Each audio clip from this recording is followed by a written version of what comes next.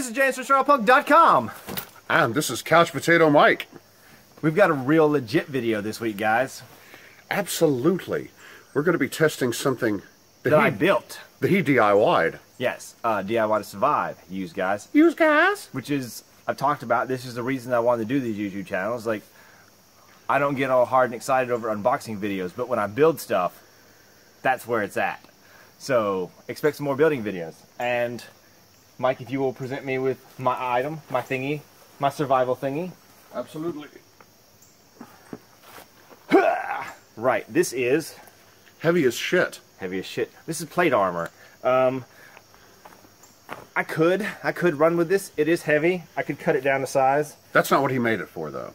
Right. This is designed, so I was thinking, body armor plates are expensive as shit. A couple $100, you know, and you're paying for quality. I mean, you're paying for quality. Oh, yeah. But I think in an emergency, a shit hit the fan type of emergency, you could build something that would be better than dying. Tell them what you used.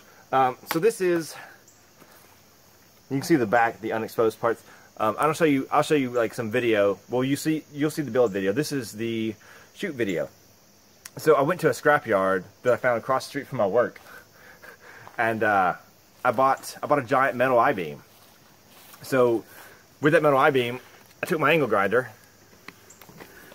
that metal I-beam right there. Yeah, you see that big chunk missing? Yeah.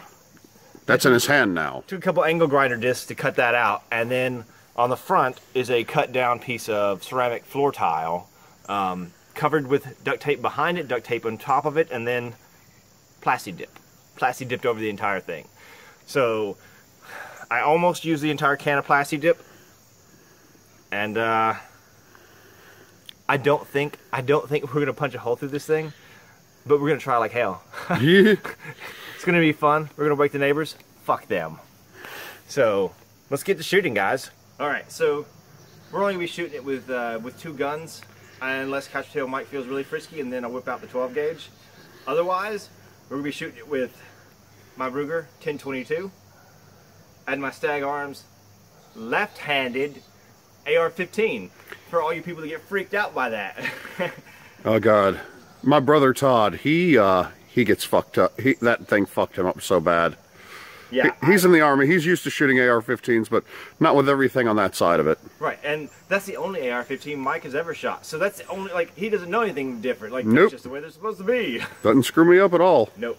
So, you know what we're shooting with?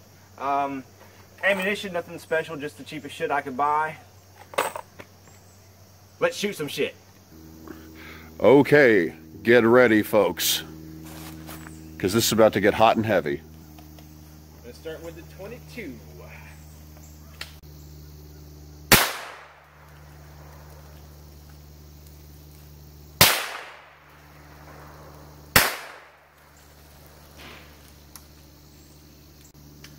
I'm just going to take 3 shots and let you take a few. Okay.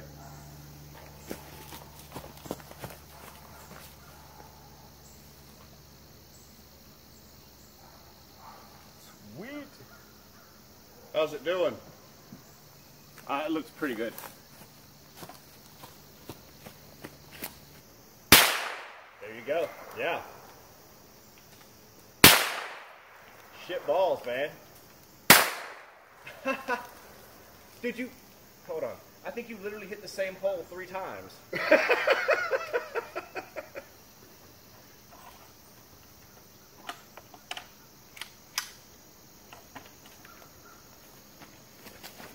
We're cold. All right. Cold range.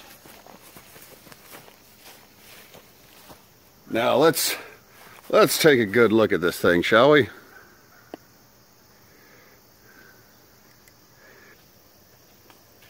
So, James, you want to explain what happened here? All right. Well, it looks to me like the ceramic plate did his job. Flip it over on the back. Hold nothing. It up. Yeah, hold it up. Hold it up here. No deformations of the plate with the 22. Obviously, the ceramic plate took a good hit. More covering on it could be better. Could be better. Yeah, I can see the actual plate now in there. Yeah. So we'll try to aim for more ceramic. I will try not to hit the same hole 3 times this time. Yeah. So we did 6 shots and there's 4 holes? Yeah. I apparently kept shooting the same hole over and over again.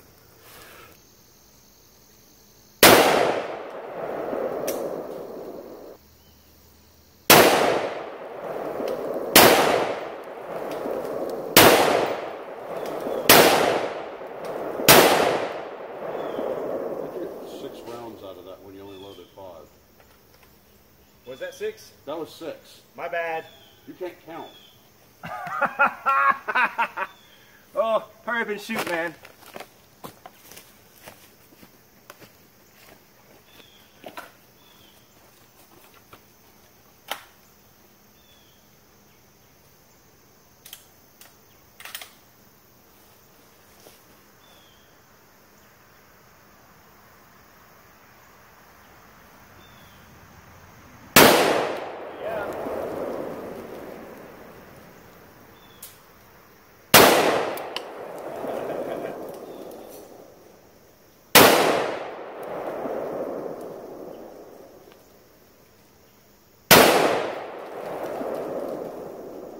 Oh.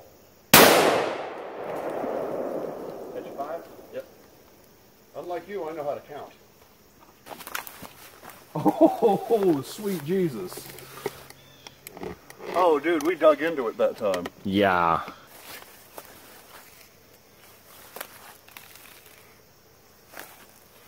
Yeah. Look at that. It did put it, I mean, that's not hardened steel. Flip it around. It's noticeable this time.